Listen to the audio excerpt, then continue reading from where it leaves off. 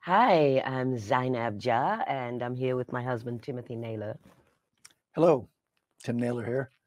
Yes, we're the filmmakers of our film Reunion. It's a short film, and we kind of met. When did we meet? How did we come to making this film? When we met, that was ages ago, but the film, we made it 2 summers ago. And my wife, she's been working in front of the camera for a long time, and I've been working behind the camera as a cinematographer. Mhm. And we had this story in our head for the longest time. And ages ago, I wrote a first draft on it, and we just kind of put it to bed. And then my wife said, "Hey, let's make that film." And then I handed the draft over to her, and you take it from there. And then he handed the draft over to me, and I did my magic things, which is like Rewrite it. rewrite it and boast to it and just bring a few more personal touches to it. So that's what we're going to talk about for the next 2 hours. We're going to talk about the film. First, you're going to see the film. We're going to talk about it. And then we're going to break it down how it came about in terms of the writing, the casting, the technical aspects, which he is the DP. And we co wrote and co directed it together. So there you go. So without further ado, maybe, what do you want to say? Let's Well, go. I just want to say this is kind of a proof of concept that married couples can work together behind the camera and go through a production and still end up married. That's all. Before we go on, I just wanted to talk a bit about our background. Let me start. Okay, so my background is my family is from Sierra Leone in West Africa. I was born in London, grew up in Sierra Leone in West Africa, specifically the city of Freetown, which is like basically it's a coastal town. I grew up on the beach, and then I spent so my formative years were in West Africa, and then when I was 10 years old, I moved back to London to be with my family, and I was a dancer for many years. When I left school, I went to a conservatory where I became a professional modern dancer for a few years. And then one day I was coming to visit New York, never been before.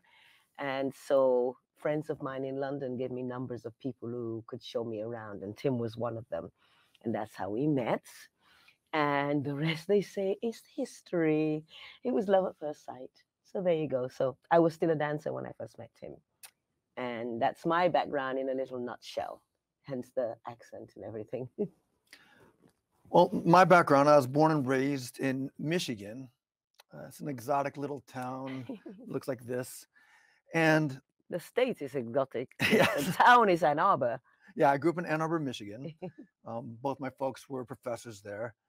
And I moved to New York to go to grad school at New York University to study film. And I haven't left since. And that was decades ago. And what else? After getting out of film school, um, like anybody getting out of school, the first thing you're looking for is a job. And when I was in film school, everybody used to pick me to shoot their films as the cinematographer. And I come from a fine art background, so getting a composition and lining things up in a camera kind of came second nature, but I felt it was even better because I didn't have to draw it out. And so I took to camera like a duck to water. And so I shot a lot of films when I was in grad school. So upon leaving, I started working in New York's very vibrant independent film scene at the time. And so I shot a lot of independent films. Then fast forward many years later, I've worked on TV shows like Inside Amy Schumer, um, Filthy Rich for Netflix, and I worked as a camera operator on the movie Shame. And I shoot a lot of documentaries, commercials, and shooting another film this spring. But that's my day job. But my true passion and love is actually writing and directing films. And I guess we'll talk a little bit about the genesis of this project. Um, my wife had read a story in the New York Times that's relevant to what you just saw. I'll let her take it over from there. Yes, I had read this story in the New York Times. At the time, my country that I grew up in, Sierra Leone, was going through, I think it was in the middle of or towards the end of this horrible, brutal 15, 20-year civil war.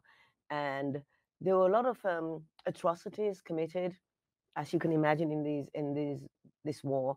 And because there was a war going on in Liberia next door at the same time too, which was like, ugh. Anyway, so New York Times, I was here.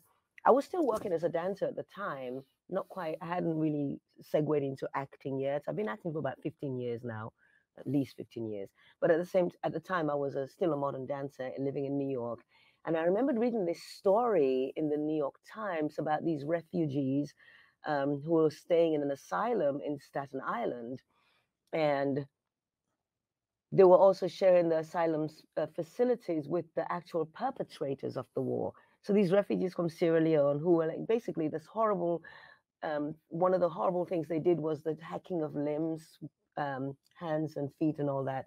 And it was brutal. It was one of those things. My dad is an orthopedic surgeon. His job basically was getting prosthetics distributed to these people who can't even afford it, because it's one of the poorest countries in the world. It was at the time and still remains so. They're trying, they're on the up, but still. And so there were these horrible pictures of these children on the beach, missing arms and legs. And then I thought about the story of these asylum seekers staying in a refugee place in Staten Island, sharing the space with the people who had, they were essentially child soldiers who had perpetrated these horrors upon them of the war. And I thought, my God, what would I do if I was literally walking down the street?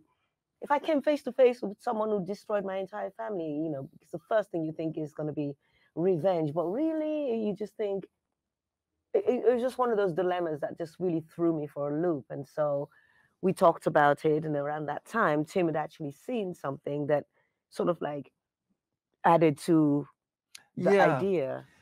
I was at an intersection on 28th and 7th, and Yeah, in 28th and Midtown. 7th is like little Africa, a lot of street vendors, Mhm. wholesalers, a lot of African merchants.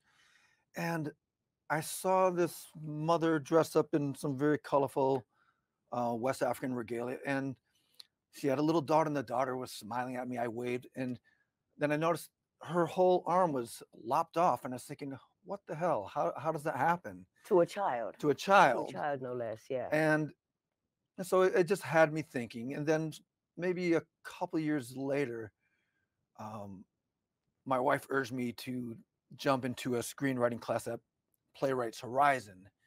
I think it was primary stages. It was Yeah, primary, primary yeah, stages, primary yeah. stages.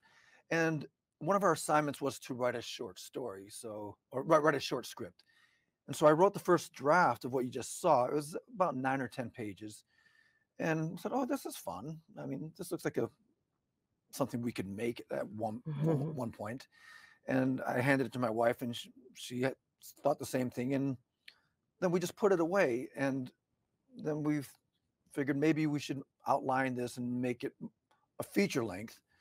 But then the years went by, and we thought, You got caught up in life, because I was doing a lot of, I was, in the meantime, I'd begun switching into acting. I was getting kind of like unchallenged and bored with dance. So I started getting more into acting and doing a lot of theater in New York and across the country. But go on, sorry, didn't. oh no. Hmm. Yeah, so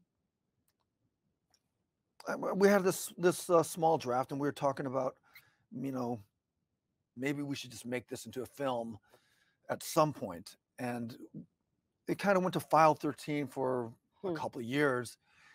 And then we initiated we made a tape to do a crowdfunder, and we shot a scene from it. Yeah, kind of like a what do they call those things? A sizzle. A sizzle, like a sizzle reel, although yeah, basically. And we shot in around 28th Street. And then again, life came up. I started getting more shooting jobs, and my wife started doing more work on stage, Broadway, and then she started doing more film acting. And then several years later, we caught a break, and she said, "We're going to make this film this summer, no matter what. We're doing it this summer." Thank God we did. And so we got our good friend and producer Jacques Assoire on board, and she was kind of like our fixer, and I feel every film needs one of those. Somebody who just can step away and give you the broad view of what needs to get done, gives you the punch list, kind of like um, our taskmaster, so to speak. Hmm. She kept us on point and kept us on budget. And that was good because I actually met Jack. Um, we were doing a play together. I was work. We both end up in the same play at Classical Theatre of Harlem, and I forget what it was. I think it was Romeo and Juliet we were doing. And first of all, her name caught my eye because I'm from West Africa, and her name is Jaka Soare, which is a typical West African name. So I just thought, oh, she's from like my dad's people. Her people are my people, and turns out she's from Guinea. Her dad's from Guinea, which is basically north of Sierra Leone. Anyway, we became really good friends as a result of that because of our shared background. And when you fast forward years later, she'd made a short film of her own called Wakanda Forever. Oh Jazz yeah, in Wakanda. I made a film called Wakanda Forever. She did a movie called Jazz in Wakanda before Wakanda Forever. Anyhow, she did this movie short and she asked me to be in it. And I thought, oh, this is great. I can return the favor. She could be in our film. And then I found out she's an amazing producer, which is, God knows, that's what we needed. Because it's like, oh, we've found someone who's made a film before. This is going to be helpful because we've never made a film of our own. So we don't know where to start. And she knew she had, I mean, you had, I've but made a few. you've made a film for, I had never. It was my first time writing and directing. So I left all of that to Tim because he has the technical expertise. Like in terms of like, we went from the script. I know I can write, so I took over the script writing. We co-wrote and tweaked it and Yeah, made it better. But in terms of like, you came up with a shot list and stuff like that, right? yeah. Well, it happened. I handed the script over to my wife, and about a week later, she hands me back another draft, and all of a sudden, it went from something that was very matter of fact, very present time, to flashbacks that are based on much of her childhood in Sierra Leone. Hmm. Hmm. And this 10-page script became a 13, 14-page script that just had a lot more, I guess, specifics, more dimension. And so when we decided to set a date on when to do it, that's when we had to break the script down into a shot list. And I've been working as a DP for almost 2 decades, and my wife has been in front of the camera for quite some time. So we kind of both inform each other when it comes to doing shot lists. Hmm. And the first approach I have when I do a shot list is I look at the scene and I just need to know what thematically and dramatically the scene is about. For instance, I go to the dentist. The drama is to survive. Um, Thematically is utter panic. And so if I know what the emotional tone is and what the plot mechanics are, then we can come up with a shot list that captures, those things. And I kind of work one of two ways. I either write the shot down or I draw it out. And coming from a fine art background, I can probably draw faster than I can describe things. And I think you have access to our storyboards, and those are just thumbnails that when we sit down and shot list, we draw it out. Yeah, as you can see right now, you see the eyes, and it's pretty much like what we did. And I'm not a big fan of storyboarding everything because you need a little flexibility to do things, to roll with it on set. If something better comes on set, so the storyboards can be used more as a guide. Want to comment on that? No, no, no. Keep going. I mean, I really enjoyed. First of all, I really loved looking at the storyboards because they're just beautiful little individual portraits for me, anyway. And I wouldn't even know where to begin in terms of visualizing because I learned it was a learning process for me too because he's done this before and I haven't.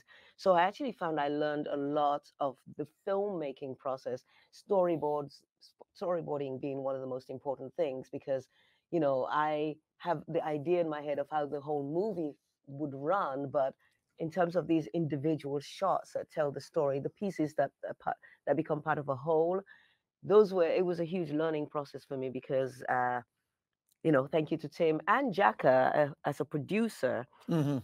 was able to help us with that. And then in terms of, And Jaka gave us deadlines all she along gave the us way. deadlines, in terms of how, not just the storyboards, but in terms of budget. Yes. What are we going to do with budget? How much is it going to cost? How are we going to raise the money? Who's going to give us the money to make this movie? You don't know because, Well, I mean, that's another thing in terms of budget and creative process. yes, that's what storyboarding helps too in terms Yes, of, go ahead. storyboarding brings you somewhat into reality because what you draw, there's a price tag for every one of those pictures. Hmm. And if I draw a wide shot with a cast of hundreds, well, maybe I could do it with a tighter lens and just stack people, maybe 20 people, and it looks like a crowd or feels like a crowd. Hmm. Because at the end of the day, your shot isn't meant to be a literal record, it's meant to impart a feeling. If I can impart the notion of feeling nervous or panic and do it for less, we'll find a way to draw it out. Um, what else can I say about storyboarding? It also helps you to keep in mind that, like you said, the budget, Yes. in terms of the spaces. I mean, if you, it's no good drawing something that takes place in an airport hangar if you can't afford it. So how else would you be able to tell the story using a location that forwards the story without actually having to like. Yes, absolutely. And the good thing, what I like about storyboards, especially when they're specific, if you look at some of the storyboards, you'd see somebody with a camera, and it takes place in a studio. Anyone looking at the storyboard, especially when you have scene numbers attached to it, from our assistant director to our production designer to our producer, they look at that storyboard and they say, "Oh, we're going to need a camera, a prop camera. We're going to need a tripod. We're going to need 4 extras in the background." And so they immediately are able to break things down. So I feel that once you have the script and you're breaking it down to shots, I recommend getting that shot list done as soon as possible. You can always revise it later, but it helps get your budget on track. Hmm. Absolutely. And it also, you know, for me, again, if you're a newbie to this filmmaking world as I was, and still relatively still new, just an idea of where cameras are placed, where to place the camera in terms of, perspective, who's talking, who's listening, and those things is, Hmm. I just doesn't occur to you if you've never done it or been to film school. And I did not go to film school. Like I said, I've only ever been in front of the camera until this um, opportunity. So I was I saw things from a different perspective, and and learning just camera placements and lenses and all of that stuff was like huge learning opportunity for me. And then we went into and having a production team like Jacka and also Julie Suranen who came in. That helped because the next thing you do after you do all of that stuff, you get your team together, is that you plan Yes. the budget and. Well, our main team would be, Jack is our producer, so she's in charge of the big picture and how we spend our money. As we're Julie Surnan, she's our unit production manager, and she makes the deals. She Mhm. makes a lot of the specific deals on where do we rent vans, how much are we going to pay for this space, Because what was our original budget in the first place? We had thought we were gonna do it for. We were so green and just hopeful newbies. But we thought we could do the film for something like originally we thought we were gonna do it for like 18,000. yeah, our original budget, we got a little slap with reality because Hmm. that summer, the summer of 22, was probably one of the busiest summers in New York City for film Hmm. production. There was a lot of backlog of work because things went dark for COVID. And then we had this window where, hey, we need all the production companies, all the streamers saying we need to make product right away because Hmm. there's a bit of a lull in this pandemic.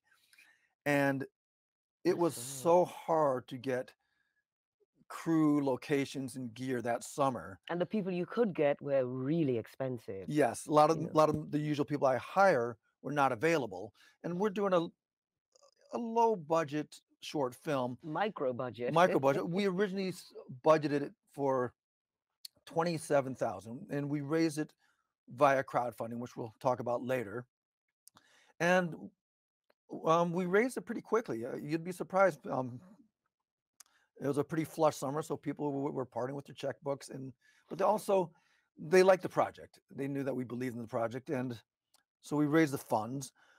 But the reality was that once we started to book people or try to book people, that we had to raise our labor costs, or we wouldn't be able to get people at a certain professional standard. Especially, exactly. I mean, you're looking at, if you want good actors, you have to look at people. At some point, are they in the union? And at some point they're going to be in the union, and that costs money, because you have to pay SAG if they're part of SAG-AFTRA. That's going to determine. That's another dent in your budget. Yeah. That's something you have to keep in mind as well, because that costs money in terms of the contract, in terms of um, not just the cast and the crew, but in terms of insurance, all of these things. So how did we do it? We decided to go into crowdfunding, right? Yes. And it was a company called Seed and Spark, Seed and which Spark. You should write that down if you're looking to raise money for your film, because unlike Indiegogo or Kickstarter, which does a whole slew of other other, types of yeah, crowdfunding, yeah. Seed and Spark specializes in film, and I find they're one of the best. And if you don't raise your, even if you don't reach your goal, you still get the money. Very important. Yeah, I think you have Very to make important. something like 80% of your goal to get the Hmm. money, as Yeah. opposed to Kickstarter, you have to make 100%. Hmm. I think that's what it was. Yeah. Yeah, it's a little less onerous than Kickstarter, and it's not so spread thin. Like I find Indiegogo, they just got their hands in too many things, and also, you know, not to sling a little mud, but there's been a there's been a bit of scandal of scam crowdfunders that have gone through Indiegogo. So a lot of people I know are reticent to fund things through Indiegogo these days. Mm. But Seed and Spark, another thing I loved about them, in terms of helping you raise the money for your film, they also guide you in how to build your campaign, Yes. which is amazing. They send you these little videos. It's like a real, almost like a hand holding on how to build your campaign. You know, your incentives that you offer to your potential donors. They don't even use the term donors. There's another word we use for, Sponsors, not sponsors, supporters. but these people look like supporters and friends, but they really guide you. And what I loved about it at the end, it actually, when you look back at what you've built, you find out, oh my God, we just built a pitch deck. You literally just built a Yeah, pitch deck. When you look back and you're Seed like, and Spark, it guides you through in such a way, and they make you watch. You have to sign in, log in, and watch their workshops before you can proceed any further. And I guess it's a bit of risk management on their part, but it's great risk management on your part. mm-hmm.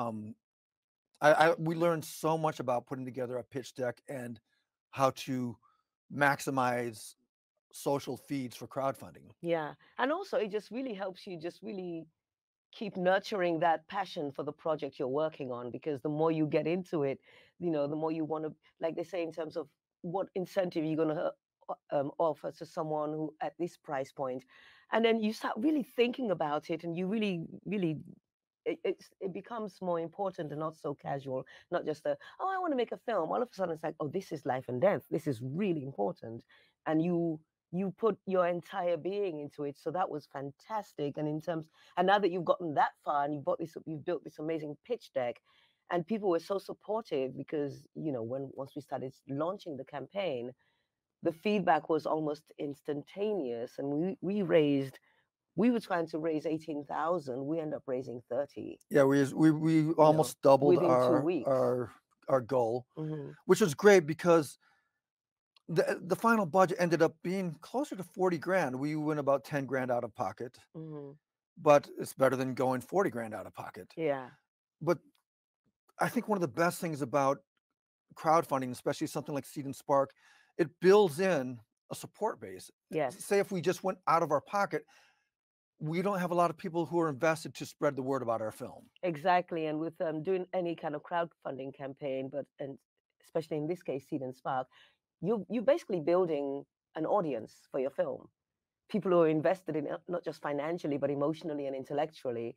They're they're learning about it. They're seeing, and they're really rooting for you to get to the next level and Yeah. reach your goal. And then that's a built-in audience who's going to spread the word and get their friends to come and, because when we did a screening, it was like Yes. amazing. It's like you You're growing your audience from the ground up, which is the best thing, we did you know. our first screening for cast and crew, but also supporters at Dolby 88. And Dolby 88, in my estimation, is the best screening room in all of New York City. The sound is perfect, the picture is perfect. And they saw the film and they liked it so much they gave us the space, which is fantastic because a space like that would have cost, at least a couple thousand, and we were able to do a party there as well. Mm-hmm. But we filled the place, we filled every single seat. Mm-hmm. And if we didn't have crowdfunding, there might have been some empty seats. Yeah, because the thing about the crowdfunding that's also really smart, I'm sure everyone knows this, but it also encourages you to not just mine every contact you have, but also your socials, your interwebs, your Instagram and your Twitter, like if you're not a big social media person, now's the time to get into being a social media person because it really helps build. We built a whole page for the film Reunion Short Movie on Instagram. It's like, is it called the Reunion Short Movie or reunionshortmovie.com? At Reunion Short Movie. It's still up because we're still building a crowd with it. And those people spread the word and you keep relentless postings, just endless. But it's all about building an audience, which is you want as many eyes on your film as possible because that's who we're making it for. We're making it for the people out there. And so social media helps. And we even got our actors in on it as well because they're Yes. going to get on their, socials and spread it to their social So circles. before we start talking about casting, I just wanted to backtrack a little bit in terms of when the imposition of budget makes you come up with some creative solutions. If you look at our storyboards, you'll see pictures of the flashbacks of the little kids looking out at the bay, watching the boats come in, Mhm. and or when the man is walking through town with the body over his back. We originally had thought of going to Sierra Leone, casting and shooting it in Freetown. I don't know what we were thinking. It would have been nice if It's we had. good to have the fantasy and the desire. You know what? Like, I believe when you're writing, just go as far as your fantasy will allow you to and get it down on paper. And then, when you start thinking of budgeting, then you can, like, you can still have the same feeling, but maybe a lot more cost conscious way. So, Well, after we got a little whiff of reality, then we re-gauged our sights on perhaps shooting in Westchester. yeah, we thought upstate would be really cool. We're like, can we make They have West? trees We upstate. can make Upstate. upstate look like Africa, right? I mean, Yeah, we just find some they got trees. A some tree is a coconut tree. trees and mango trees just A rock looking is a around. rock. You're like, oh, look at that oak tree. Let's pretend it's a mango tree. But Not. then we came to our senses, and those illustrations that you see, we originally did an early Kickstarter that we never quite got off the ground a few years before. We didn't quite launch it. We talked about Yeah, we it. got very close to launching it, and then life got in the way. But we got this animator named Vincent Spencer, or he's an Mm. illustrator, to draw these animation or The storyboard. these storyboards that we or these real fine storyboards so we could raise money. Now, Vincent's not just your average illustrator. He did the storyboards for The Departed. He does some big graphic novel work for Marvel and whatnot. So he's not just your average storyboard artist. And so he put together these really fine rotoscoped illustrations for us. And then I said to my wife, what do you think of the idea of just doing all the flashbacks with Vincent's illustrations? We thought about it. We looked at the budget of going to Sierra Leone. And the reality of going to Sierra And then Leone, we first also of all. realized that we mentioned it to our Because producer. we probably might not be able to get the crew that we needed. You know what I Yes. mean? I mean, this is a country that's like 15 years outside of a civil war. I mean, And just getting out of Ebola. yeah, and the Ebola being knocked twice or three times with the Ebola. So there was the possibility of there's a definite potential of not getting the crew we needed. Yeah. So Amongst other things. we thought, yeah, how about Getting through customs. that was a brilliant idea if your equipment even makes it through customs. But that was a brilliant idea that Tim came up with in terms of how about we make the flashback sequences. And so we looked at some examples, and one of the examples that came to mind was Kill Bill. Kill Bill does wonderful stuff with graphic novel Mhm. inserts. and they did really well. So that, hey, we figured if they can do it on Kill Bill, we can do it on our short film. Hmm. And we mentioned it to Jack, our producer, and she thought it was a much better idea. I'm not sure if that was budgetary or creatively driven, but she pushed us in that direction. And in the end, we feel that was a better option than if we even had the choice to go to Sierra Leone. Yeah. And actually, in for me personally, in terms of storytelling, I thought it made that section of the film much more poignant and actually much more real, just because it's told from a point of memory, from a childhood memory. And I thought, if in fact, if we had actually gone and shot live action of that, it would have been a little too on the nose. I like that it was the graphic novel um, depiction, because it made it much more of a abstract memory, because Yeah. it was such a the moment it depicts was such a weird. I mean, those scenes you see, actually, that's literally from my childhood memory. And so it's almost like when you think back and like, did it happen? Did I imagine that? It's almost like it was so far away, and I thought it made it a much stronger storytelling choice when it became the graphic novel, don't you think? Oh, absolutely. And I find when it's with the illustrations, it's a bit more of an abstraction. So it lets the audience fill in the blanks, fill in the blanks of movement and then and reaction. That's kind of, I guess, in the way a comic book works. Hmm. And so, in that regard, I felt it was a better choice. And so, what about the casting? Oh, yes. Hmm. So, when it comes to casting, I had to defer to my wife because You can call me Z. I can, They yeah, know, I they had to. know, they know I'm your wife at this point. You know Okay. what I mean? It's not like you just found one in the hallway. My What's your wife. name again? Silly. But I had to defer to I had to refer to Zainab. He doesn't call me that. He calls me Z. I had to refer to Z, and because she knows so many actors in New York, Hmm. having been on stage, having been in front of the camera. Uh, we didn't actually have to audition anybody. Nope. We just had No. to call people and find out if they're available.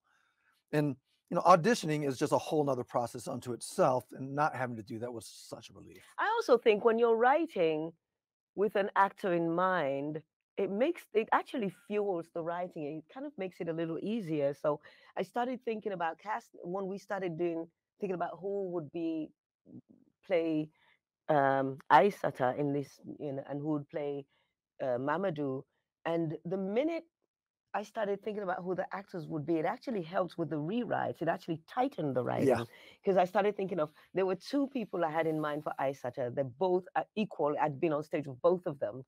Oddly enough, they're both Ghanaian. They're both called, well, one's Maya, the other one's Mamea, which is the full version of Maya.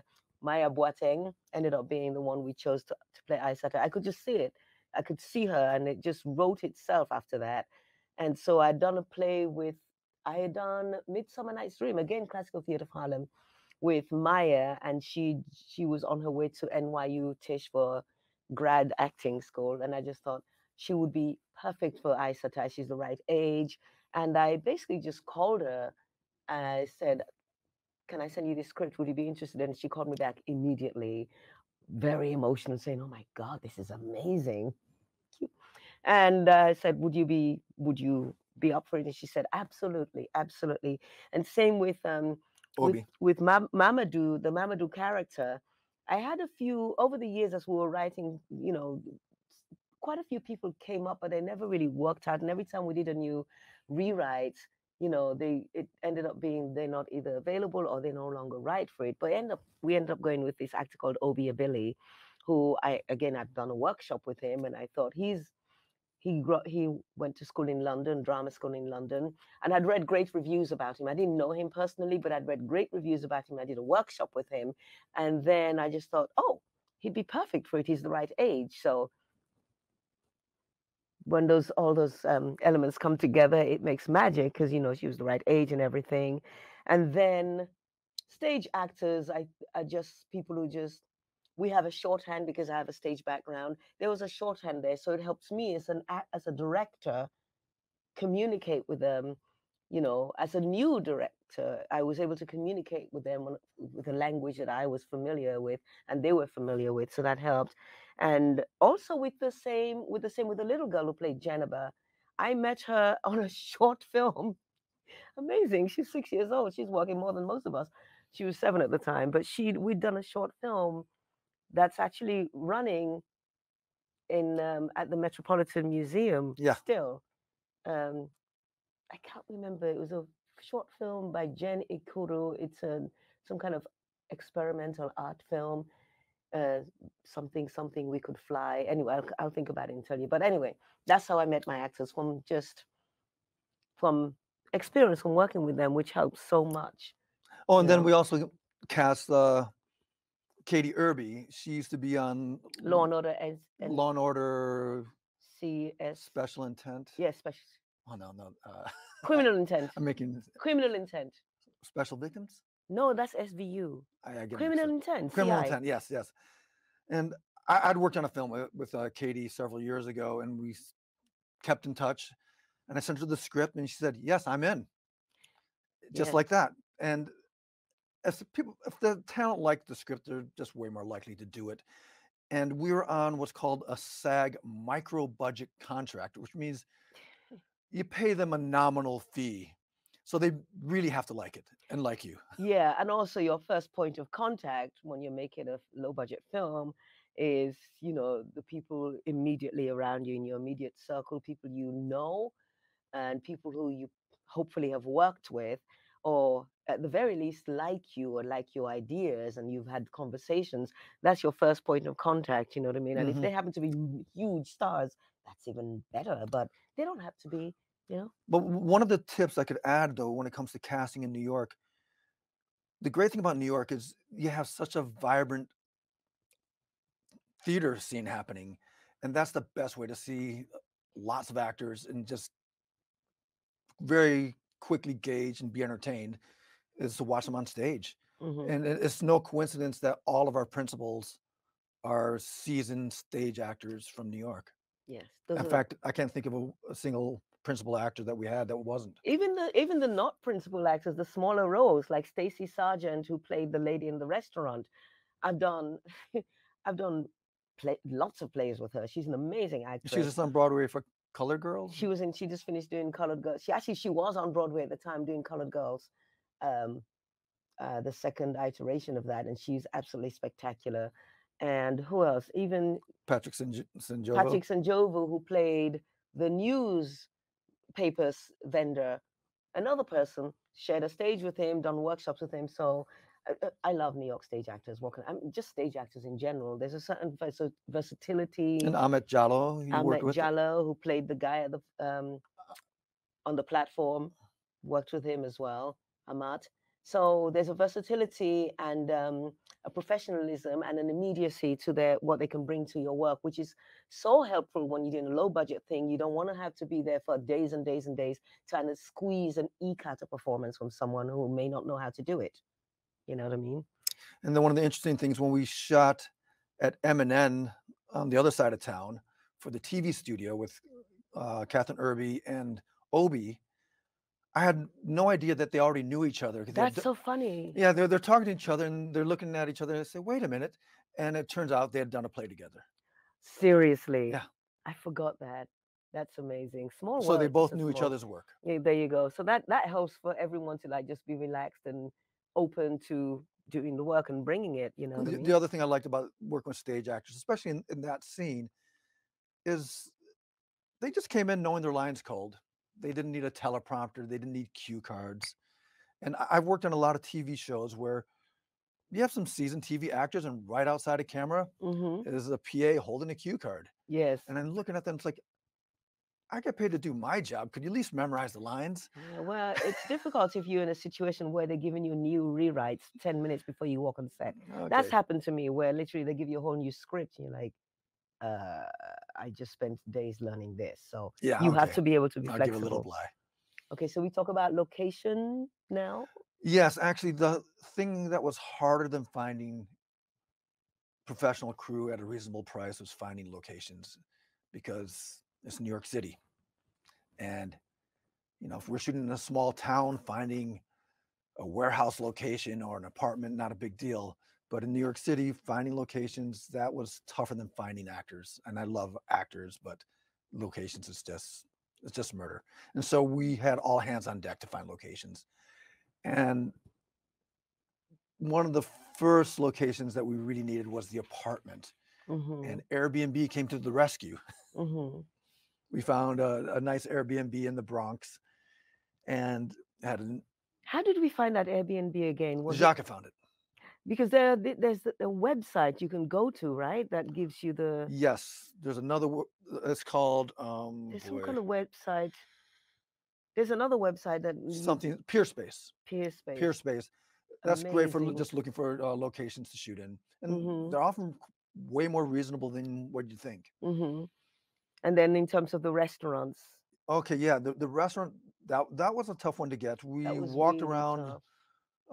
Burnside area of the Bronx, Why and did we want it to be in the Bronx? I know we well, wanted we to originally wanted be to shoot in an African restaurant at we wanted to be in in an Burnside. African community and an Yes, African restaurant. You but know, the African restaurants they didn't want a film shoot. they were very like nope, they were not. Also, They didn't want cameras, they didn't basically. want cameras. I don't know what they were hiding. Shade. Anyway, amazing restaurant. But the Dominican restaurant opened But their we doors were to like, us, the first place we went to this African restaurant, we really wanted to shoot there just because it's just the community that Isata would be living in. and the food is But great. and the food is amazing. But we got there and we realized this is not going to work. First of all, they no longer have the seating area that they used to Yeah, have, and it's now just a takeout place. And I just felt like there was nowhere we could put cameras or anything. stage crew And gear. so we were so a little bit despondent. So we decided to, as we were leaving, walking around the neighborhood, there's this Dominican restaurant across the street. What was it called? El Viejo, El Viejo. El We Vie- have eh, it written down here. Jojobo El El Viejo Viejo seafood seafood. restaurant. Yes. So we went there to go and like regroup and think what we're going to do next. And I was like, and I suddenly thought, this place could be perfect. We are Which getting our actually, gizzards. yes, but it was actually really, we just went, actually, this works. And then we asked, you never know until you ask. We asked the lady, Yes, called the waitress, and we asked her, would the owner mind? And Balky was her name. Dalki. And what happened? She said yes immediately. Yes, Like, no, she didn't even pause or hesitate. She just went, yeah, she'd love it. She'd love it. And so, and we worked out a deal where we'd bring the cast and crew. We'd have breakfast there, and we'd put them on the credits. And she asked for a nominal fee. And we mhm, insisted on giving her more because it was such a find. yeah. What else about the location? It was much bigger than what we actually shoot, and that's the thing I can say about any location. If you want to shoot a scene in a kitchen, well, you need at least 3 times the space of a kitchen because you Hmm. need space to put your hair, makeup, and wardrobe. And you need space to put your gear that you're not actually using, and then you need space to shoot. And that's generally my rule of thumb when shooting on location is at least 3 times bigger than what you plan to show. And they were really kind at this restaurant. They gave us literally a holding. They gave us holding so we can go and shoot the platform scenes outside. And the rest of the crew and cast that are not needed, they let them stay there for And then no we additional fee. and It when we was needed them, we amazing. just hit them up on the walkie, and they'd walk out to the subway stop. Yeah, it was really lovely. It was an amazing find. They were really, you need to go to this place, El Viejo Jobo or something, Best egg on sandwiches, Burnside best egg Avenue. They sandwiches were ever. absolutely amazing. And what else? Okay, so yeah, we had to get a TV studio, and was it Jacka who turned us on to MNN? Hmm. And we got the tour, and as soon as I walked in the studio, I thought, this is perfect. This looks It was basically a TV studio, which up till then we hadn't thought. That was one of the things we were actually nervous about in terms of how we're going to do this, how we're going to find, yes. how we're going to set up a studio, a place to look like a TV studio. And then Jack had found out about M&N. We came and saw, and we thought, oh, it's literally it's just a walk in and shoot Yeah, we situation. don't have to bring in anything except for maybe flowers. I mean, Yeah, it was all there. it was all there. And they had more than enough room for holding. It was actually a luxurious day for us. Hmm. And And what was the other location the that was? bookstore. Asian American, right? See, that's the thing. If you really think, when you're making a movie, you really have to think about everyone and anyone you may have ever met in your or done anything with in this city, because they're all going to be your most valuable resources. So when we're thinking of the bookstore, originally it was written, the reading was supposed to take place in like a Barnes and Noble type situation, and then we thought, okay, we're going to write down the fantasy, but the reality is, I don't know if we're going to be able to like shoot in a Barnes and Noble thing. And then I thought maybe a mom and dad, mom Like and a pop, mom and pop bookstore, somewhere in some Park Slope small where we or live, West Village kind of you bookstore. know, and that didn't work. And then one day I just remembered I had gone to a friend's reading. She's a journalist and she was working on a novel, and she'd invited me to a reading in Midtown, and it was at the Asian American Writers Workshop. And this was like, it was just after the pandemic, or was it still in it was just after, but It's- nobody had really gone back to work. yeah, So this they place, weren't open yet. they weren't open They yet. weren't So it open for was business. basically this entire space empty, and it was Well, surrounded by books. lined with books. It's a writer's workshop, which is the perfect place for a writer to read excerpts of their work, just like what we'd seen in the script. So I went there and I thought we'd be able to get it for a really good deal too, because not only is it a bookstore ready to go, it's called Asian American Writers Workshop. We may get it for a deal because guess what? Tim's half Asian. Oh my God. Yes. I don't think that helps. Listen, the woman was Filipina. She literally gave you that look of like, I see you, brother. I was like, yep, yep. Nah. Use your connections. Yep. Anyway, so that was a great find. Yes, it was. And what about the school? Oh, okay. So we wanted this idealized version of a school or a Hmm. school building. And so I looked at so many different school fronts in the Bronx, in Upper Manhattan, and I have no idea how we came upon it. I think Jaka found it. What, the school? Huh. But it's not really a school. I found it. It's condos and an art center. It was a converted school. Yes. It used to be a school, the LaGuardia. Oh gosh, I wish I remember the name of it. It's up in LaGuardia Harlem. something. It's up in East Harlem.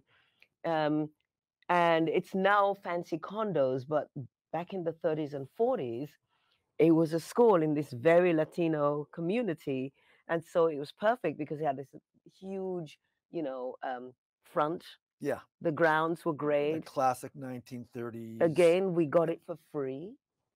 They didn't charge us No, anything not to at just all. shoot in front of it. It's amazing. You never know until you ask. That's what I say. Always just never be afraid to ask. As my grandmother used to say, grandmother was very, very religious. She had a children's theater company called Christ's Little Band. That's where I got my start. Anyway, as grandmother would say, ask and ye shall receive. So we asked Yeah, and we and received. we received for free. We could shoot on the grounds. It's like come in early in the morning when there are not many people, all the before the deliveries and all that. And it was like perfect. So I mean, the long and short of locations, it's good to have more than one person working on it. yeah. Because if we just had one person trying to nail these locations, they might have just got them by now. And locations are so difficult, because you don't want to be too far from, you don't want your small low budget camera crew and actor unit traversing the city from Staten Island to the Bronx to Brooklyn to Queens. Ideally it would be it works. Ideally you want to be as close to each other as possible to minimize travel time. Yes, yes. You want to minimize travel time. Like, where was the Airbnb place? Airbnb was in the Bronx. Exactly. It The was maybe restaurant about was. a mile from our restaurant location. Hmm. And just a little note about the Airbnb location. If you look at the very first scene and then the very last scene, they're both in the apartment. But our production designer came up with this idea that it's going to start off all warm and in gentle yellow tones, real comfort tones. And then in the last scene, it's going to look a little more, I guess, bleak. Bleak is the word. More desaturated and not so colorful. And so we needed a location where we'd shoot the opening scene where everything's nice and comfortable, and she has all these different types of yellow tones. And then we'd shoot another part of the apartment, and then she'd redress the first part, and so we could come back to it. So we needed enough space to be able to do that. Mhm. And instead of having to get two different locations for it, I think Mhm. we shot the front room Mhm. when she's in the apartment with her daughter. Then we went to the bathroom. We shot that out. And then we shot the kitchen scene out when she arrives in from jogging. And by the time we're done with that, she had all ready for the last scene. Mhm. And Yeah. so scheduling and location, they work hand in hand like that. Exactly, but still, there, no matter how well prepared or how well planned you are, you're gonna face some unexpected hurdles. You know, like there are things you're gonna find that you didn't plan for, but you certainly, especially we're living in a time, especially at that time, coming on the tail end of the pandemic. Suddenly, you had to have a COVID inspector Oh on God, set yeah. for everything, so there people had to be tested on a daily basis, and that's another, expense we never thought about. So basically, you could go and I had to go and learn to be a COVID officer because, I had to go and take a test to qualify so I can be there in the mornings testing people, swabbing people before. And it's not just the And even then, thank God I did that because our first day of shoot, our COVID lady or COVID PA didn't. had COVID and Yes, the other one didn't show up. yeah. So that was one of the unexpected hurdles. I mean, there's certain things like the prosthetic arm. Oh Write your boy, fantasy. Where are you going to trying get to a find a prosthetic arm. A prosthetic, your average prosthetic arm costs thousands and thousands of dollars. which we And I didn't think wrote to about? different companies, and they don't want to let them go unless it's coming through medical insurance. Hmm. So I went to eBay to see if I could just hunt down a prosthetic arm. And even your used prosthetic arm from the 50s is also going for a lot of money. And then I just came across this one little thing on eBay of just the front of the arm, and somebody's selling it for a couple $100. And I just hit click because that was going to go in a second. Yeah, because we had one. Did we get a prototype of a prosthetic arm that just looked really strange? Yes. Well, Yes. I'm like, okay, this is turning into a comedy. This is not what we intend. It's going to be unintentionally funny. And so we had that prosthetic arm situation. It was so difficult because how do you work it with a sleeve? It's going to look like this extremely long arm because the actor does have an arm. It's not like Yes. he's missing an arm. So how do you add a prosthetic arm to an arm that's there? It's not like you can just remove it and then you have this big fat arm. It was really interesting. And just labor costs, you know, crew costs, available crew, and all of those things, you have to plan for. It was a learning experience, right? Absolutely. And Absolutely. so what else Oh, here's happens something after else I that? wanted to talk about: locations. If you're shooting in New York and you're doing a New York story, at some point you're going to have the urge to want to shoot in the subway or some Hmm. place owned by MPA. And if you want to shoot in the subway, you have to have minimally, I think, a $3 million liability umbrella policy, amongst other things. And then you have to go through a lot of red tape and bureaucratic approval. Hmm. Or you can just steal it, but then you run the risk of getting arrested. And the city's law is pretty much worded in so many ways, but it boils down to the moment you put down a tripod, they'll reprimand you. Hmm.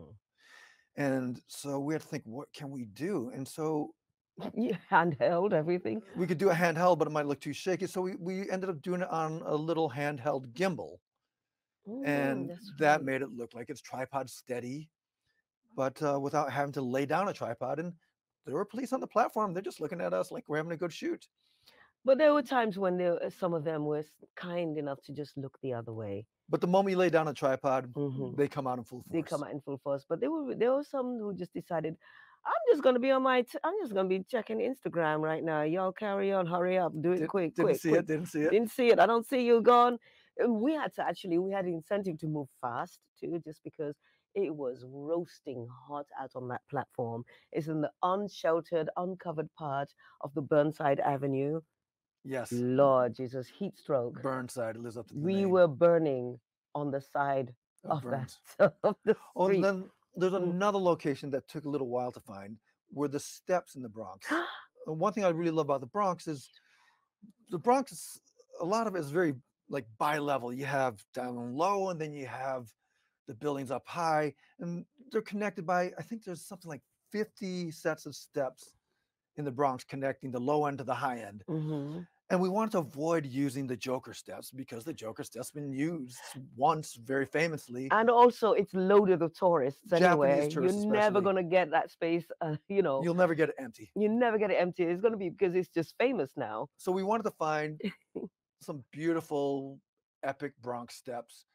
And so first thing I went on Google Maps to find stuff and type in Google searches. And it just took us forever to find the right steps. And eventually we did. It took a while. Somewhere off Jerome Avenue. It was so worth it. Yes. They're beautiful. They were so beautiful. I mean, they're exhausting, for your camera crew and your actors because those things are steep. They're Yes. they're a great workout, but on a hot summer day with cast and crew and equipment, ooh, that was I mean, it was worth it because they look beautiful. They're epic. And They're then epic. They're gorgeous. the location when she walks up to her apartment building, when I saw that building, I was thinking, that's perfect. That looks exactly like where she should live. But also, I know that's a big apartment building. It's going to take a lot of red tape going through the landlord. And one day we just turned the camera around and say, just walk into that building, and shot and left. Yes. Sometimes you just have to do that thing where you just bite the bullet and It took us about 2 minutes to shoot. just say, just do it. Just like it doesn't have to be complicated. Just like really simple. Just walk up the step. Just walk towards that building. Yeah. And then people were like, okay, just walk. And it's really interesting.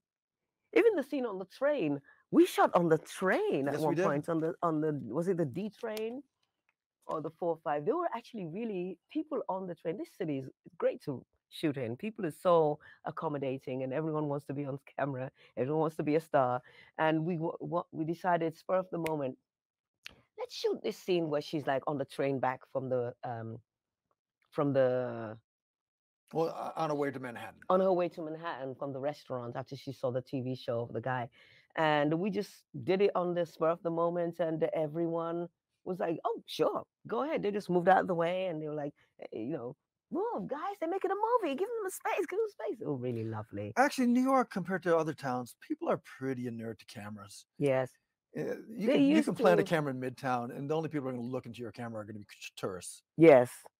Yeah, exactly. New Yorkers are just, they're kind of like, this whole city is a star, therefore I am a star. And so, of course, there's a camera on me. I'm so used to it. It's an everyday occurrence, right? Yeah. So that was fun. I mean, it was a lot of fun. That one was really funny because we decided at the spur of the moment to shoot on the actual train.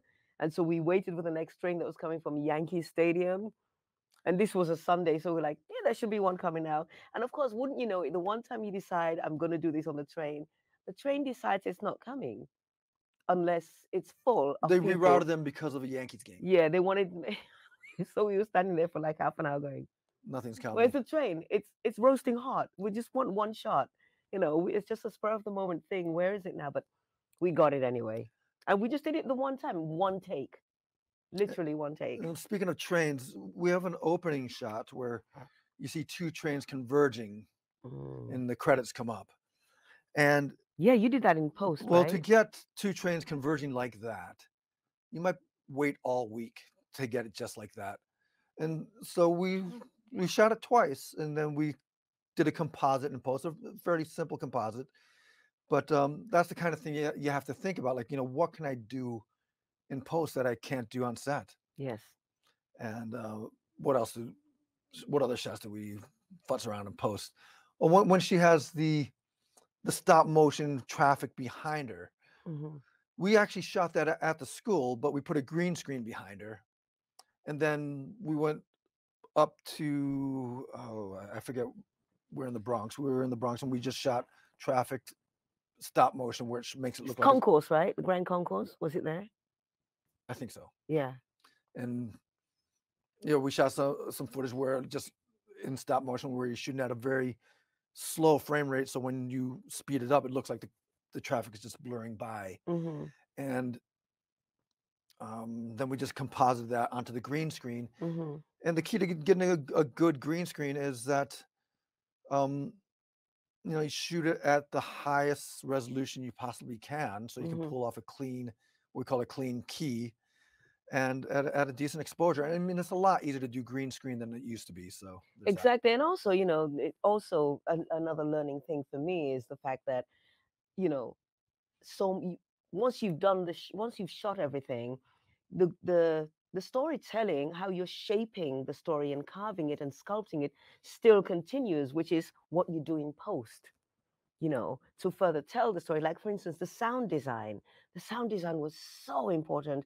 In fact, without the sound, it's an incomplete film, because every single thing you hear was specifically chosen, from the sound of frogs or crickets, or you know every single thing, the gunshots in the background, in the distance, everything was really considered. And it's like another element of the storytelling, and a very important element of the storytelling. Well, the sound design, it And was kind of a two-step process. After we do the edit and we edit the dialogue, um, that's usually when I begin to lay in the sound design. mhm. And the sound design would be divided up into ambient sound, Foley effects, and music, so to speak. Music. And finding the Foley effects, meaning like footsteps or crickets in the background. I mean, you can go out and record those yourself, but that takes a lot of time. Or you can go to one of the many sound libraries you can find online. And the one that we use is called Pond 5. Pond 5 is an amazing resource. They have thousands and thousands of different samples. If you just look up footsteps on a hardwood floor, you're going to get It's amazing. a couple hundred offerings. It's an amazing, And they'll charge you like amazing. $5 an effect, which beats Oh having my to go gosh, outside and get it yourself. so much. Because, like, even the music, certain music that we wanted to use, we couldn't. If you can't afford the rights, because the music rights are so expensive. And Yes. if you're a low budget production, you can't. You cannot afford to reach to Arista Records, or whichever big record company it is. They're going to charge you 10 times the entire budget of your And movie for like a small excerpt if you of don't their own the rights to your music. music, Hmm. no one's going to show it anywhere. Right now, Yes. our film is showing on American Airlines in-flight, what is it, in-flight entertainment. Hmm. And if we didn't own the rights to any of the soundtracks, it would be grounded. Yeah, it wouldn't be. So that's something you have to think about. So we had to, if you can find, what is it called? Well, Pond 5 we use Pond primarily for file. effects, but we also use it for what they call You can get music, diegetic music, meaning or licensed stream music. or you And can buy it for like $10, $15. It's I think we amazing. got when she goes up the stairs, there's kind of this classical piece that we got from Pond 5. And then we wanted one of our placeholder tracks was not Ricky Martin, J Lo's old former husband with the Roman name, Oh, Mark Antony, Mark Anthony. the Yeah. Roman name. That's so true. Well, He does we sound we like a had, we had a Roman. Mark Anthony track as the placeholder, Mm. and it would have been great to use it, but there's no way we're going to get it for Hmm. less than twice our Our budget. house. Exactly. Our house. And so we went to this what's it called? Another it's a licensed stream music Amazing. site called something. Oh god, it's it's escaping my mind right now, but there's a bunch of them out there. Like, we And were like, we want something that sounds kind of like salsa, Premium Beat, something like I that, think something like Premium Beat, and I typed in salsa track in the style of Mark Antony. exactly, and I got a few offerings, and we found something that worked. Yeah, and it cost us like what, $20? That one cost us maybe 40, and then the original tracks that we had, where we actually got licenses from musicians, uh, were in the beginning when she's dancing with her daughter, and then that's also the same as the closing credit tracks. Hmm. And we got it from this producer named Jules. He's a Ghanaian producer, He's based in working London, out of yeah. London, and we wrote to him. It took us forever to get in touch with him, but Jaka finally tracked him down, and we worked out a licensing agreement with him. But we worked out a license agreement in perpetuity in all forms, Hmm. Yeah, you and have to be very we had to specific. pay about $2,000 for that, which Yeah. is not so bad. Yeah, he could have charged us a whole lot more, and he very kindly, um, gave us a deal, because it was for good purpose. We sent, I think we sent him a clip of the film or Yes, something, exactly. just appealed to him. He's a West African too, and also he's Ghanaian, like our lead And actor. he's So a that pretty all big of those things, Afrobeats he's a producer. huge Afrobeats producer and performer, And so you know. I mean, he could have charged whatever he wanted, Yeah, but he was nice to us. yeah. And We're so grateful. that's how we got the whole thing together. And now, since Oh, then, wait, we've been. talk about Jim Reeves' track. Oh my gosh, there was this Jim Reeves track which Tell I him who Jim really Reeves wanted. is first. Jim Reeves is like this is a country singer from the 50s and 60s. And like I said, I grew up in West Africa in Sierra Leone, which is a former British colony. I was raised in the town of the colonizers who are all over West Africa, East Africa, India, and And they love country music. Caribbean. And for some strange reason, they really love Jim Reeves. He sang a song called "Welcome to My World," and that was the soundtrack of my childhood. Anytime you go and visit a grandma or great grandma or grandpa, and it's the same in the Caribbean. Somebody somewhere is playing Jim Reeves, and it's just the weirdest thing. It's this southern white country singer from the 50s, and his stuff is huge all over the Caribbean and Africa. And we really, really wanted that, but it was and we Post-colonial crooner. it's post-colonial crooner, and we really, really tried to get it. We tried so hard. I But really we wanted it. couldn't get the licensing rights And down then, to something we could and afford. at one point I thought we can't make this movie without that sound. It's like the sound of my childhood, and this is very important. This cat. So I learned another lesson there. I learned Let compromise. go. I learned compromise and let go and say it's not the be all and end all. It will not kill the film So if we I use went on a something deep dive and I else. found And then, this. I was looking up just tracks for a certain style of African music. First, I was thinking maybe we can use an old high life track that was big back in the day, and then that led me down some other rabbit hole, and I found this track called "Senegalese Guitar Player," and I thought, wow, this sounds wonderful, like the sound of the desert from Senegal. And I looked up the writer and musician, and he's a guy who performs in weddings, a white guy who performs in weddings. he's a Scottish guy, right? No, his name is Rick Smits. He's out of the UK. He might be Scottish, I think he's but he Scottish. primarily does events and weddings in the UK. And he composed this track. In the style of. And I'm not even sure he's ever been to Senegal, but when you listen to the track, it transports you. Yeah. And so I got in touch with him, and he's the nicest guy. He goes, "Oh, I really love your film. I love the track, but unfortunately, it's under a licensing company, so you're gonna have to go through them. Otherwise, I just give it to you." And so I go to the licensing company, and they charge me $200 Wow. in perpetuity. Oh wow. Yeah. And it's one of those things where you have to learn them. You have to learn to compromise, the art of compromise, where, okay, this is an incidental moment, it's a very important moment, you know, and so how can we compromise while still being authentic and being true to what we're trying to say in this particular moment, you know what I mean? And Well, it's interesting because Jaka, who's not from your generation, she actually related more to the Senegalese guitar mhm, than the Jim Reeves yes, you because saying she's younger than me, is that what you're saying? no, she didn't grow up in a British colony. Eh, oh yes, she grew up in a French colony. Yes, Jim Reeves in French Yes, doesn't sound the same. I know it just I don't know doesn't how sound do the you same. say It "Welcome to just my didn't world" in trans. It French? just didn't land with her. She's like, I don't understand. I'm like, ah, see, that makes sense. She grew up in Paris. It'd be like She grew Serge up in Paris. Gainsbourg I or grew up in, yeah, sexy songs. But so that's how we made the film, and now we're doing the festival circuit, aren't we? yes, we're kind of on the tail end of it now. We have probably a few more festivals coming up, and it's on American Airlines, which is we're just so excited Yes, about because yes. probably more people will see it on American And it's going to be there Airlines. till the end of July. Is it July? End of July, yeah, End of July. So anytime you make sure you only ever fly on American Airlines and make with sure you good watch the headphones. movie with good headphones, even though it's a tiny screen, it's not it's not optimum, but it's not where I would ideally want it to be seen, but it's been seen by a lot of people, which is a great, Yeah, great, great I will thing. compromise Thank you. eyeballs for quality Yes, because I believe on American, more people will see it on American Airlines than all of the film festivals combined.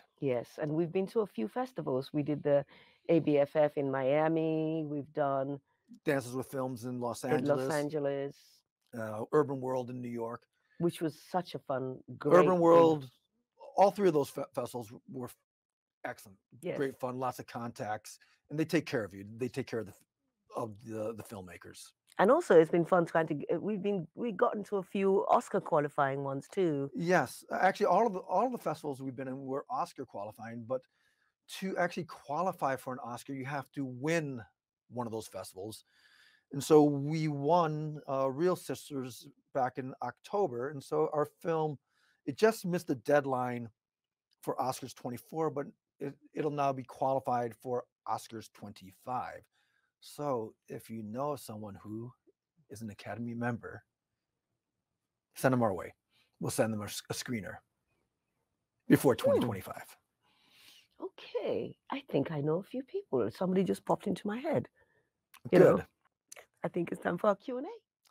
It says, talk about any challenges you experience producing a project with a partner.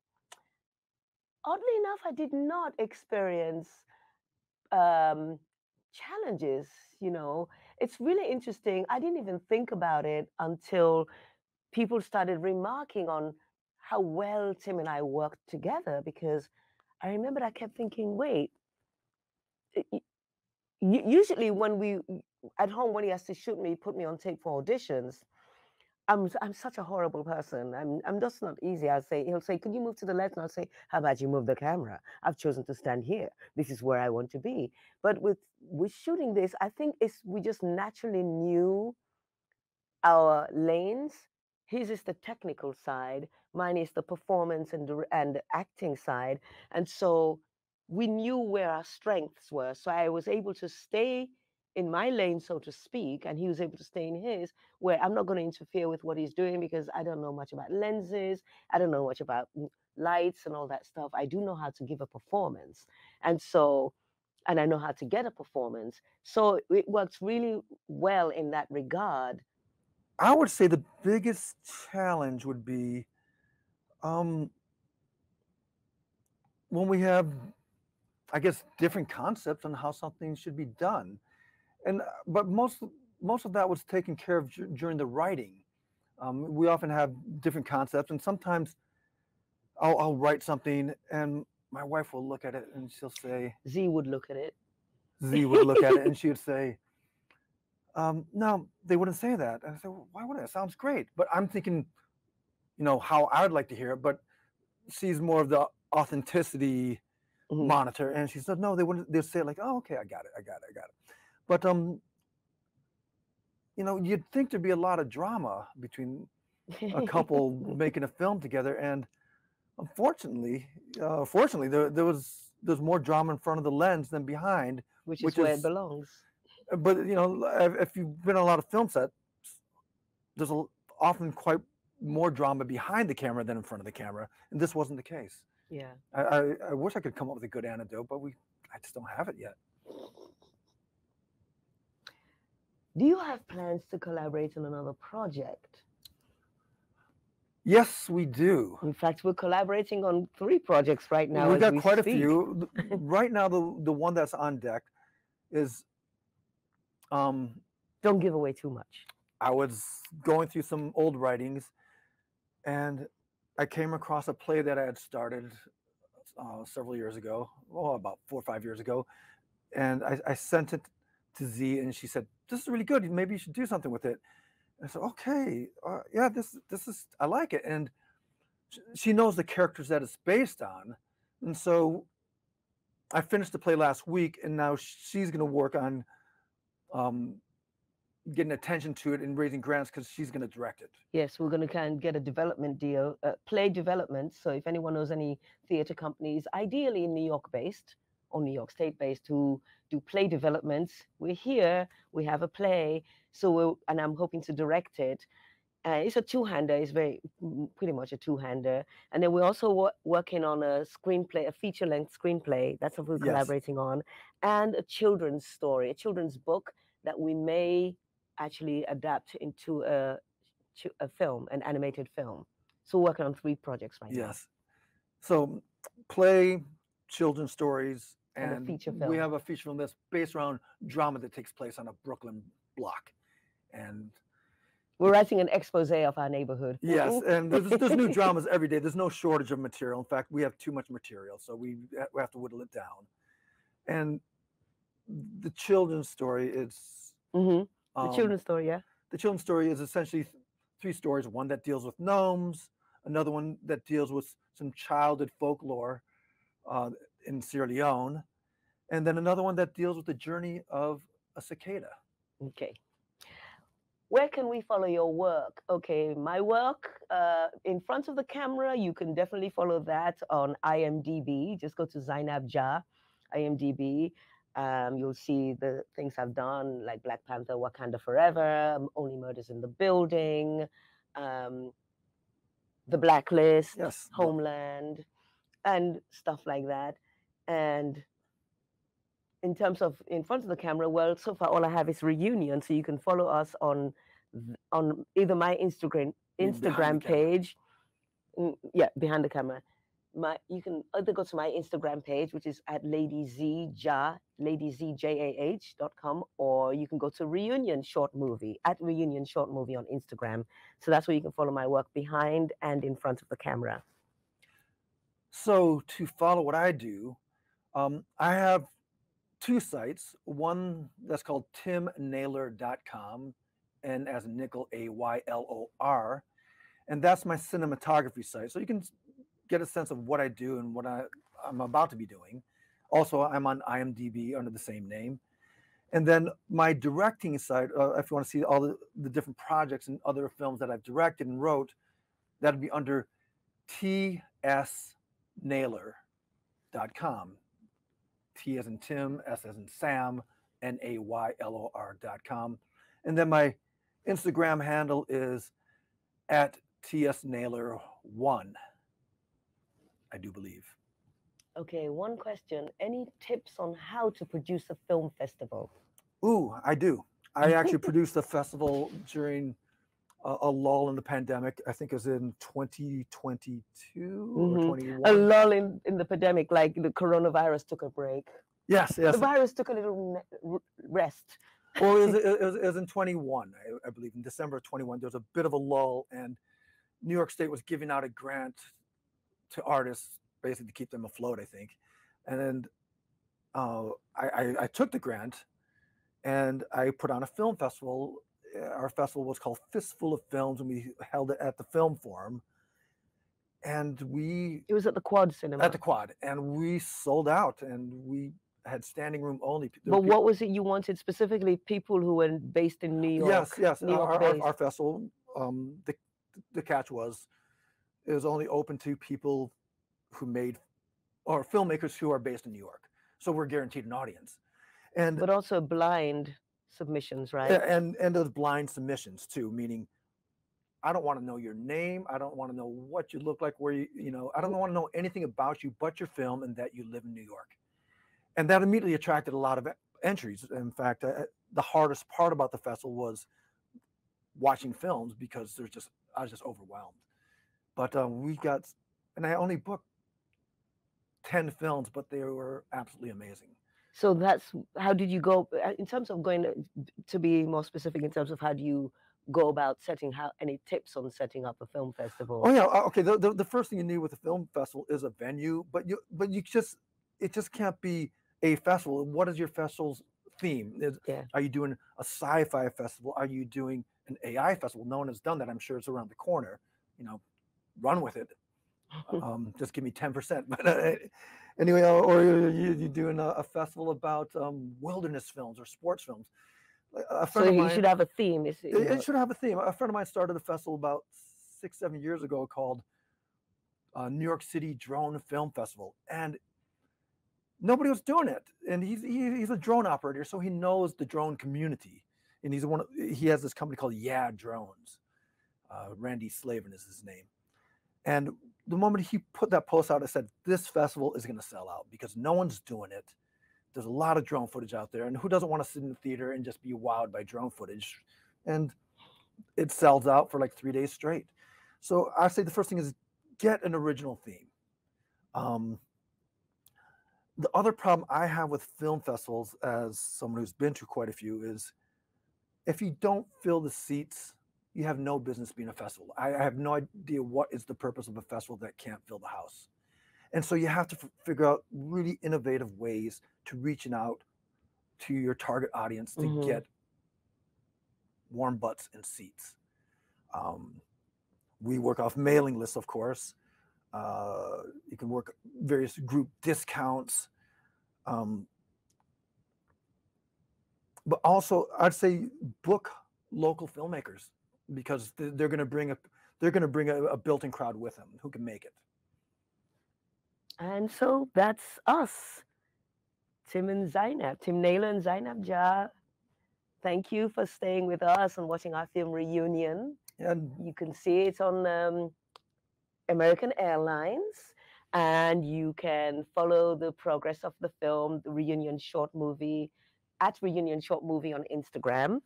Yes, and at some point later in the year, we'll be having a general release. We're not sure through what distribution angle, but if you follow us, we'll let you know. Yes.